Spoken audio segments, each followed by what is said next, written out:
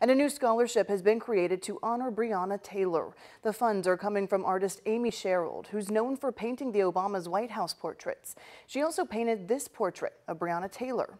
She is donating the proceeds from her Taylor mural to the scholarship, and that is a total of about $1 million. Now, Lanita Baker, one of the attorneys who represented Breonna Taylor's family, is offering a challenge to the university.